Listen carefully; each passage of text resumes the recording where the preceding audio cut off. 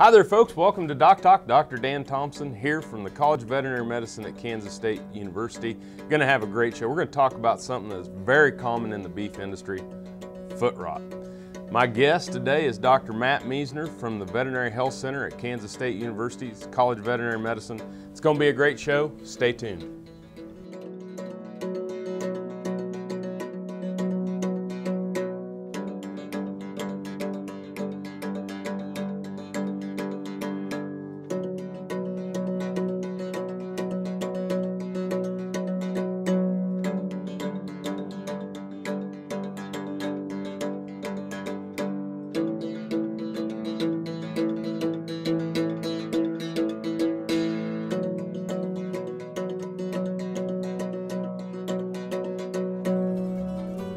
Closed caption brought to you by AgriLabs, the perfect pairing of performance and value. Hi folks, welcome to the show, and Dr. Meisner, thanks for being here. As always, just as happy as can be. Folks, this is Dr. Matt Meisner. He is the Associate Clinical Professor and the new section head of the Agricultural Practices section at Kansas State University, which means this is my new boss. Anyway, which is great, and thanks for taking on that important part of our business and helping guide us and lead us. Yeah, it's an all new challenge for me, so it'll be entertaining. As long as I got employees to run the show, we're okay. So. Well, we're gonna have a lot of fun, and today, but it doesn't get you off the clinics. No, it might get you a little bit more on there, but which is hard to do. But we're going to talk about foot rot today. Sure. And let's just start out by talking, because there's so many things. Every time somebody sees a calf limping and it's muddy, we call her foot rot, and that's probably not the case all the time. Exactly, yeah, but foot rot, reason it's called that pretty frequently is because it frequently is what causes the problem. And foot rot is specifically a condition where you get infection between the toes, between the claws, and it's generally a specific type of bacteria that causes the disease. It's a very aggressive type of a bacteria, and it's a fusobacterium, and this type of bacteria causes multiple problems. You know, we talk about liver abscesses, we talk about areas in the throat, and the bacteria itself causes tissue destruction, tissue necrosis. It really just eats away at the tissue, and it's a really nasty bug to have, and it's something that fortunately nowadays is still fairly easy to treat, which we'll talk about. But the biggest thing is with it, it's severe lameness, it's sudden onset, and there's multiple different things that it could be. That's So when we look at a calf, and you can kind of walk me through, but you see a calf limping, kind of start off by telling me, and we may not get through this whole thing before the break, but tell me what you're going to do to get to that diagnosis. You know, if they're,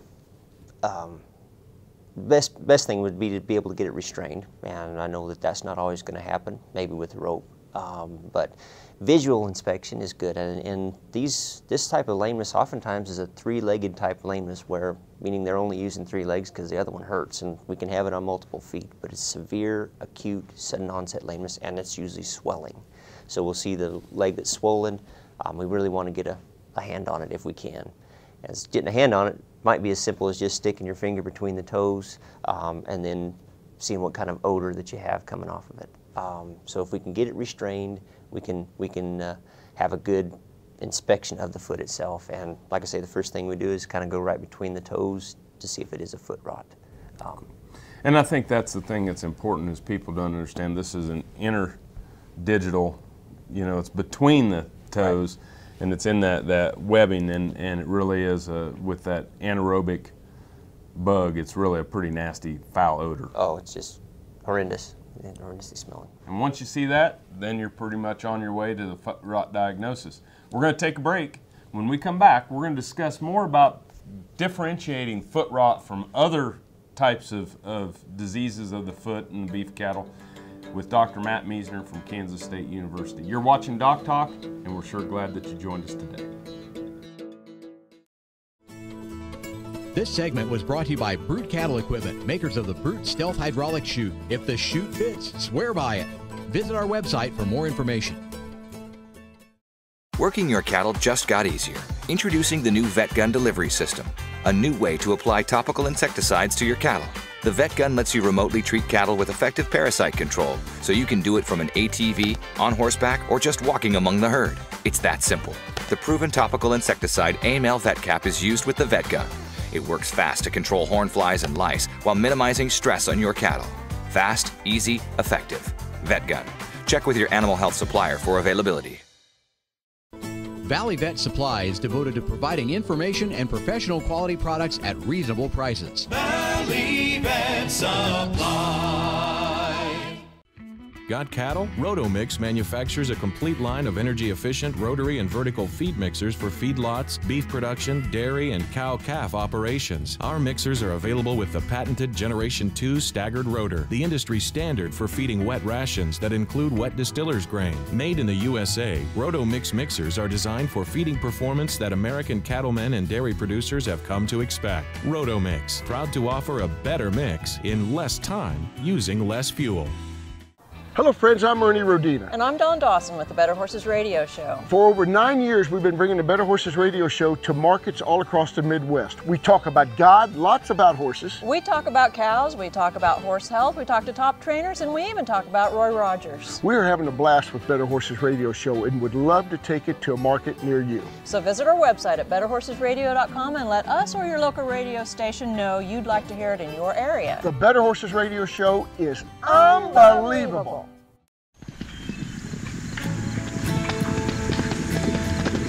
You know, I think people are just kind of born with a passion. I wouldn't be where I am today without that horse. Oh, I'm not passionate about horses. That's just something that's in here. I can't explain it. Some people go to a job every day. I just go do what I love to do. That's all I know is horse.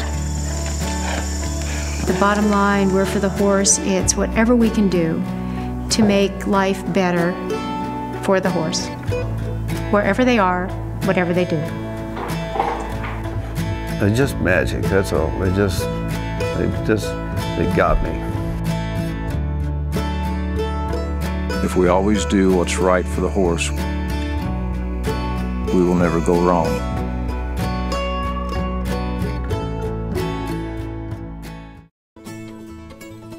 This segment is brought to you by Norbrook Laboratories, manufacturers of Enroflox 100, the newest addition to your arsenal for treating bovine and swine respiratory disease. Hi there folks, welcome back to DocTalk. I'm Dr. Dan Thompson here from the College of Veterinary Medicine, and my guest is Dr. Matt Meisner, who is Associate Clinical Professor here in the Veterinary Health Center and the Section Head of Agricultural Practices. And you see a lot of cases. You see cases come in, not only cases that we see come into our ambulatory clinic, but also cases that are out in the field, and a lot of consulting with our consultants. And there are some other diseases that are going on within feedlots and cow-calf operations and dairy that can sometimes be confused with foot rot, and maybe it'd behoove us to talk about a few of those. Right, and there are, and there's nothing wrong. We talked about getting restraint and trying to get a diagnosis. Fortunately, foot rot is still very treatable, and so if you can't see it, you give them some antibiotics, penicillins, tetracyclines, and there's multiple antibiotics that have a label for foot rot. For the most part, they respond, and so if we can't get a hand on them, we're going to treat usually empirically. So make our best guess and treat. Within a few days, they should be better. And if they're not, either it's a severe case or we've got something else going, okay? And like I say, within those few days, we need to have some response. If not, we need to look for these other things which could be more severe, or the foot rot's caused some other problems that need to be evaluated. So what are some of the other issues? You know, I've heard of the hairy heel wart and the strawberry heel and things like that that can be confused with those. Of course, we always recommend work with your local practitioner and get a vet out, especially when it starts going through the herd. But what are some of the things that you clue in on that make it different? So if I can see it, if they don't respond, we look, and we have got to have a look at the foot and see what it is. Sole abscesses would be the next thing that would be probably very common. Flint heels, we seem to get a lot of bruises. That abscess needs to be evaluated and dug out before it gets to be a problem. And we have some confusing diseases that are similar to foot rot, where you kind of get between the toes, which is a confusing term. It's called strawberry foot rot, and it's yet another more specific type of a bacteria. They tend to not respond as well to antibiotics, and we have to do some topical therapy. They're very contagious, and we see it more often in dairies. We can see it in really confined areas with cattle, in moist, wet areas where they can spread it from animal to animal. And it's one that you want to pick up on early, because when you treat them, we really want to isolate them. You know, we really want to have them separate from the herd so that they don't continue to spread it. And there's a lot of biosecurity, not only with separating them, but foot baths, things that I never thought we'd have in a feedlot, trying to control this, because it can be a huge detriment to milk production in dairies and average daily gain and feed efficiency in our feedlots. Oh, it's huge. Yeah, and it's another severe, long-lasting lameness that can be spread really quickly. Yeah, and I think that's the big difference. I mean, foot rot is infectious, but nothing compared to what we see with this other type. Right. The foot rot bugs are in the environment all the time. It's just things that set them up to get foot rot. Cool. Well, we're going to take a break. When we come back, we're going to talk about how to treat foot rot, some of the things that you can do to prevent foot rot, with Dr. Matt Meisner here from Kansas State University. Thanks for joining us today on DocTalk. This Meet the Veterinarian is brought to you by Merck Animal Health, the science of healthier animals. Dr. Gordon Hazard from West Point, Mississippi is a legend in the cattle business. A veterinarian for 64 years and a cattleman for 79, Dr. Hazard received the Mississippi Cattleman of the Year Award in 1990 and was inducted into the Mississippi Cattlemen's Hall of Fame in 2012. Also known as the Guru of Grass, Dr. Hazard has authored a widely acclaimed book, Thoughts and Advice from an Old Cattleman. As dependable as the sunrise, in dairy parlors, open pastures, on ranches and feed yards across America. A place where reputation is more than a name, where the science of healthier animals is a way of life. It's the responsibility that drives who we are and what we do. Every decision, every day. It's your livelihood and our responsibility. This hog is head over hoof for meal made from U.S. soybeans. Now, one hog isn't that impressive, but suppose we add another, and another, and another. Before long, you've got billions of hungry customers around the world all clamoring for the same thing. Our soybeans. Learn more about the billion-dollar appetite of animal agriculture at BeyondTheElevator.com. Brought to you by America's soybean farmers and their checkoff. The Kansas State University College of Veterinary Medicine is a leader in food animal research and education. Our researchers are constantly expanding the knowledge of animal health and food safety. Through the Veterinary Health Center and the Kansas State Veterinary Diagnostic Lab, we provide practical services for animal producers. Home of the Beef Cattle Institute, the college is committed to animal welfare training and research. The Kansas State University College of Veterinary Medicine, knowledge and service for the future of animal production.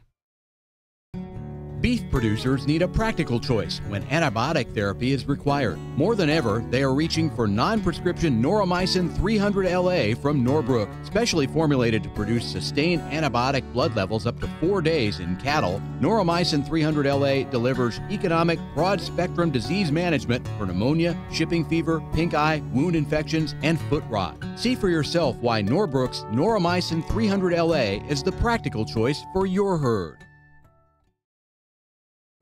TrueTest Group, weighing systems, electronic identification EID, electric fencing, and dairy automation systems help farmers and ranchers around the world manage the performance of their livestock for ultimate profitability. Hi there, folks. Welcome back to DocTalk. Dr. Dan Thompson and Dr. Matt Meisner from Kansas State University's College of Veterinary Medicine, and today we're talking about foot rot. And probably not, there's probably, blackleg, foot rot. I mean, respiratory disease. This is one of those biggies that we talk about all the time in the industry. And And so it's kind of fun to have a show where we sit down and talk about something that's common, but can be very costly. So let's get into the treatments. Sure. Right. So like we said, it's usually fairly responsive to antibiotics. But besides the bacteria, sometimes what sets these things up are things like rocks or stones between the claws. And something has scratched them up. So they're not responding to an antibiotic. We need to look at the foot. First things first is we're going to clean that space in between the claws to try to get it cleaned up. Dig out any rocks, any thorns, anything that's in that's going to be a nidus. And then it's a really necrotic bacteria that grows in low oxygen things, so we got to open this thing up to the environment gently. And what we do is the simple thing is we take some gauze with some antiseptic on it and basically floss the claws, so it gently debrides all that dead tissue out and it opens it up to the air, plus it gives it an antiseptic. So antibiotics, next thing is we're trying to debride it or open it up. And I don't mean take a knife and gash it open, but just kind of floss it open with some stuff like that. And a lot of times when you're cleaning the hoof to inspect it and you've got your foot brush out, that'll open that thing up too and get it breathing. But I think that people don't know that bug that causes foot rot is anaerobic, or it likes an area where there's no air. Yeah. And so getting that open is vital. Yeah, and you'll see it just kind of, it stays deep, but all the tissue around it's dead, but holds it low. And so if we can get it open to air, we can do a lot of good. So antibiotics that one would use on these, there's two ways to think about antibiotics. One is at the area of infection, a topical versus an injectable. What do you recommend? There's lots of injectables that work very well, and so we usually do a combination thereof. And the local antibiotics are somewhat effective. There's some topical tetracyclines, fairly cheap, powders. Drying it up after that are good. And so I use a combination thereof. And but a systemic antibiotic will help keep it from tracking up the leg as well. And so we need something that way too. Penicillins, tetracyclines.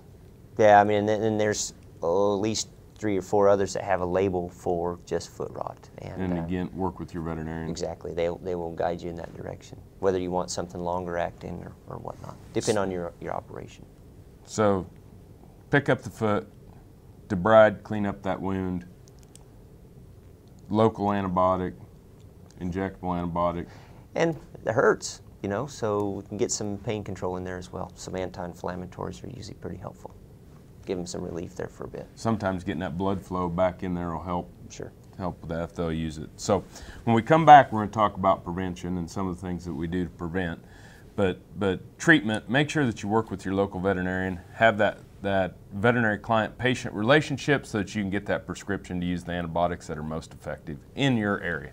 Thanks for watching Doc Talk. We're going to be back after the break talking about foot rot prevention with Dr. Matt Meester.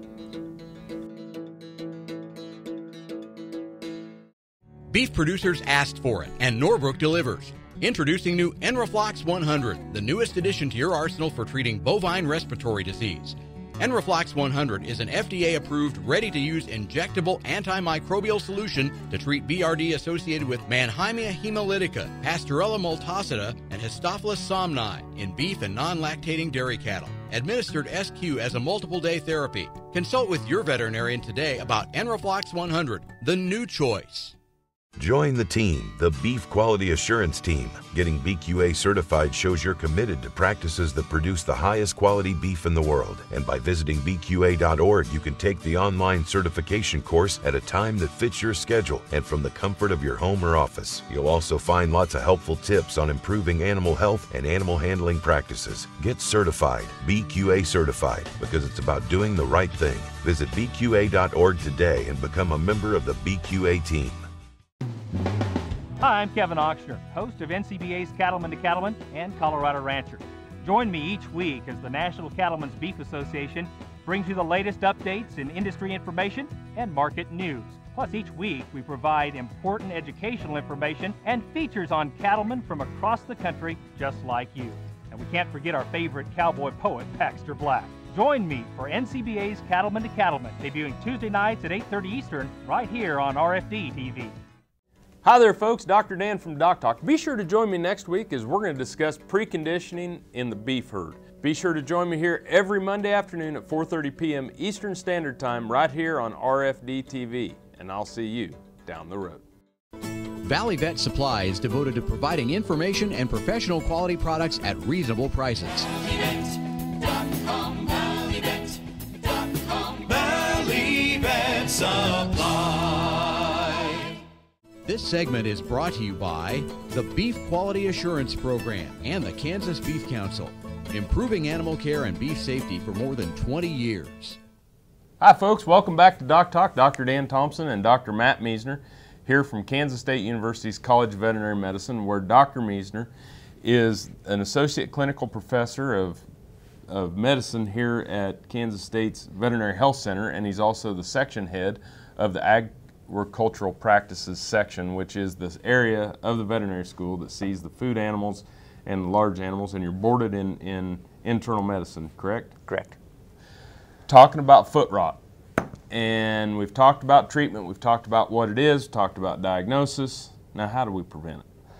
Well, it's in the environment. We said that to get go. It's a bacteria that loves, it's pretty hardy, but it gets amplified with each clinical case, and then more in the environment. So if we can, the best way to do is to limit that volume of bug that's going to be available to cause problems. And so cleaning pens, scooping out things, getting them out of areas where the bug just loves to live, and so keeping it at lower numbers.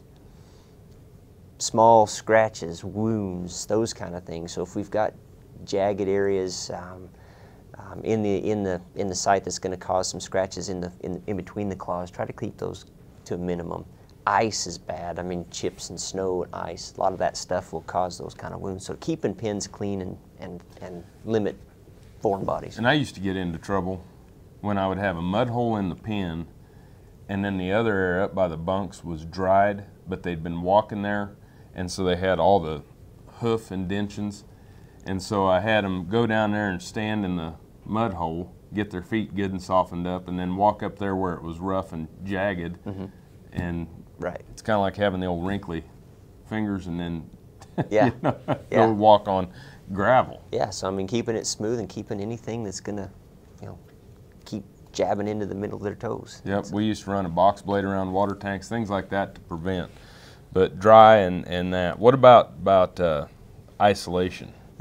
So if we can, if we're really vigilant about new cases that arrive and you have a place to keep that animal while they get treated, we can limit the sheer volume of bug that's going to be exposing the rest of the cattle in the herd. And so if we can, it's nice to pick them up, treat them somewhere else. It's not always going to be possible, but that would be an ideal situation. Keep them from inoculating that area. Yeah, but in pen cleaning and isolating and all that is pretty tough. And I hear a lot of people, they'd rather just manage it with a bottle. Right. And can I just vaccinate them for foot rot? And we know that there are the vaccines on the market. The vaccines are on the market, mixed results on efficacy, and there's always more to the efficacy of a vaccine than there is just in the bottle. I mean, I think you have to take in all these other type of management areas in order for it to work. And I just haven't seen any super convincing, work on it yet. It always has a place, but I certainly wouldn't pick that as my only way to prevent it. You bet. Well, thanks for being on the show today. It's a great show. I like being here. We love having you. And folks, we like you watching too. Remember, always work with your local veterinarian. And if you want to know more about what Dr. Meisner and I do here at the College of Veterinary Medicine, you can find us on the web at www.vet.ksu.edu. I'm Dr. Dan Thompson here from the College of Veterinary Medicine at Kansas State University. You've been watching DocTalk. We're sure glad you joined us, and I'll see you down the road.